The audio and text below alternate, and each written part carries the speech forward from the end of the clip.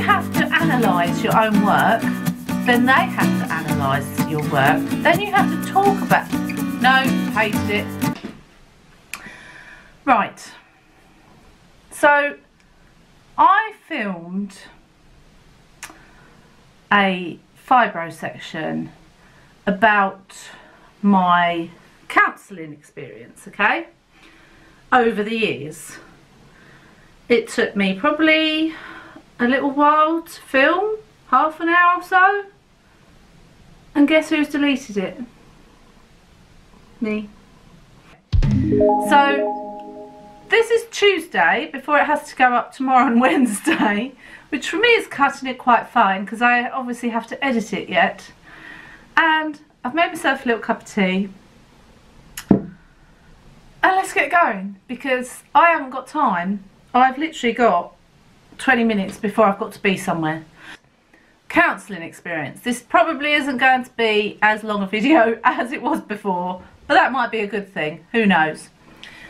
So when I was younger, my first experience of counselling was when my dad left home, and to cut a long story short, I found it very difficult to process, and my mum sent me to counselling. It was to I can't remember, it was like in town somewhere, like in a town hall or something like that, I don't know. It's in offices, and it was this man called Peter, I'll never forget, who sat there with his little notepad like this and stared at me for the whole time, waiting for me to say something so he could make a note. Now, as a child, for me, that's off-putting. But even as an adult, I wouldn't want that now either. So, I don't know what sort of counselling that was, but I didn't like it. And the only reason I went was because my mum promised me a bag of chips on the way home. Oh, come on, you know, chips. Bag of chips, who's going to say no? So I went. And then going on from that, they put me into like what they called group therapy, where you sat in a circle with other adolescents that had issues, and we were all supposed to talk about our issues together. That didn't really work either, but anyway, went along with that. That was the first type of counselling experience I had. Then, fast forward on, and when I had both the girls, I had bad postnatal depression. After having each one of them, like each of the girls. I don't know if that's got anything to do with the two babies I lost, or if that's just got to do with my hormones. I don't know. But I had bad postnatal depression. With Holly, I was on antidepressants, I believe, and it passed. I came off of them, and that was that. With Poppy, it was a bit different. Nothing that is Poppy's fault. It's just circumstances, I think, at the time. Poppy was a difficult baby. Again, that's not her fault, and I will reiterate that. So she was hard work, which didn't help things, and it just... the antidepressants weren't working, and the doctor suggested that I went to counselling. So she sent me for cognitive behavioural therapy. I think at that point it was because of the two miscarriages I'd had. It was all sort of not being processed properly in my brain. So I went for this cognitive behavioural therapy. Everything is basically turning a negative into a positive. When you're in a negative frame of mind, you don't want to think positively, and everything was, nope, don't want to be positive, no. I didn't want to know. I really didn't want to know. But how she got me over that, I don't know. Obviously that's their job and that's what they're trained to do. But she did get me over it, and by the end of it, I could turn one negative thing into 10 positive things. And that's quite hard. If you try and do that, that's quite hard to do. But that cognitive behavioural therapy, that has helped me through my whole life.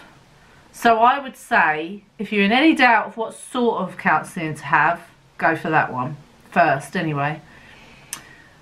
So had that, then fast forward on to when I became ill in 2016 with Fibro and M.E, and I think it was not until about 2017 that we had counselling, because I sent the girls for counselling because obviously they found it very difficult to come to terms with the fact that their mum has got poorly and she's not going to get better. So that is quite a hard thing for children to comprehend and to process. So we went to somewhere called Kids Inspire, and they wanted to see me as well, and my reaction was, don't break my shell, don't break my shell. I have managed to create this shell of don't hammer it, don't come in, just stay away. And she was like, no, don't worry, I won't break your shell, you know, we'll just go through things. Anyway, I was there for a year with this one specific counsellor who was brilliant, and I will quite honestly say she saved my life, because if it hadn't have been for her, I don't think I'd have been here. I think I was at the point of thinking, what good is my life now? I'm feeling ill, like I've got flu every single day of my life. I have no energy. All I have is pain. How can I live a good life? I couldn't see it. I couldn't see past it. I couldn't see what was going on. So without her, I don't think I'd be here. And the girls, I think, are fully aware of that. So I can quite easily say that to you and know if they're watching this, they know that I'm over that. So yeah, had that, and that was more like trauma counselling. So she was taking me through, I've had a lot of traumas in my time, I'm not going to go through them all, but I have had a lot of traumas, and it was going through each one and processing it, which means it's still going to be there, you've still had that trauma, but it's being processed in a different way. Therefore it's not impacting your body, causing more pain. Had that, so yeah, I was there for about a year, and then I merrily carried on my own, and then I don't know when it was when I contacted, it must have been 2019, and yes, because I contacted them and I started seeing them I think in June. So I contacted Kids Inspire again, because the lady that saw me was the head of Kids Inspire. So I emailed her and said, look, I'm really struggling. I don't know what it was just that I was finding everything was upsetting me and I was having bad thoughts again. And anyway, she said that to come in and she'd see me, and I literally just sat there and cried. I just cried, and she said that she wanted me to see a different counsellor, and she wanted me to do art therapy because she thought I was quite creative. She thought art therapy would be a good way to go. So tried it, hated it. I mean, you have to do a picture, right, of something that's in your head, anything that comes out. I did pictures of leaves, I think. Then you have to analyse your own work. Then they have to analyse your work. Then you have to talk about... No, hated it. So I went once, and the next time I went, I said, I felt uncomfortable. I didn't like it. So we just talked. We talked. And the trouble is, she said I'm what you call a bliss bunny. So I only like to talk about things that are good and happy things, not bad, negative, unhappy things. It took a while for anything to come out. And then when they did come out, I obviously got very upset by it. And there's still more that I haven't talked about. I have finished my counselling with her now. It finished a few weeks ago. I feel okay about that. I wasn't okay about that when it first came around, but now I feel fine, because I know it's not never that I'm never having counselling again. It's just that at the moment I can cope without it. But she is interested. She did say, because I said there's a few things that obviously we were talking about, but we hadn't gone into depth over it because it hadn't come up for one reason or another. So that's something maybe we can approach in the future. But yeah, the art therapy wasn't for me. It might be for some people, but it just wasn't for me. So yeah, then it was more back to the trauma counselling really, and just talking. And she tried to make me see things in different ways. She tried to make me see pain in different ways. Some of what she said, I hadn't got a clue what she was talking about. I'm going to put my hands up to that. Other things she said, I sort of thought, oh yeah, she's right, thinking about it that way. So the counselling that I've had, oh, my foot's really hurting, sorry. The counselling that I've had in my past, I think has been invaluable.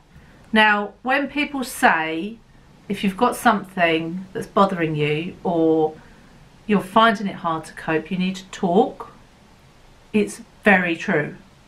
And I'm not saying everyone jumping off and go to counselling. I'm saying talk. Talk to your friends, talk to your partner, talk to your relatives. Whoever you feel you're able to talk to them. I find people on Twitter really good for things that are fibro related. They're really helpful to me. But Mark is my best friend, and I will literally tell him everything. There's nothing that he doesn't know about me. And if I'm in pain, I tell him. If there's something bothering me, I tell him. And the same goes with him, I hope, to me. I hope he tells me everything. I'm sure he does. Therefore, he is my outlet. But I do also have very good friends, as you've seen on these vlogs. So I talk to them too. So it's not all about counselling. Counselling can come from other people. It doesn't have to just come from a counsellor. But if you do watch this and you do think, I really feel like I need some counselling, go to your GP. That's the first port of call. They can then put you in touch with different, there might be someone on the NHS that you can see that you don't have to pay for. Luckily, touch wood, I have never had to pay for my counselling. I've been very fortunate. It's all been on the NHS, or it's been funded by the Kids Inspire. They accept funding from outside, like lottery have given them the money, and certain people, they do. We've raised loads of money for Kids Inspire. So there are a lot of places out there that you can contact. And if you are a bit like, I don't know where to start, go and see a GP, because they'll be able to help you. And if they can't, go to see another one, because you've got to have a good GP, really. You've got to have someone that's going to listen. But anyway, that's my counselling story, take 2, as I deleted the first one. I'm going to now go and drink my cup of tea. Hope you've enjoyed my little story. Have you had counselling before? If you have, what type have you had? Let me know in the comments below.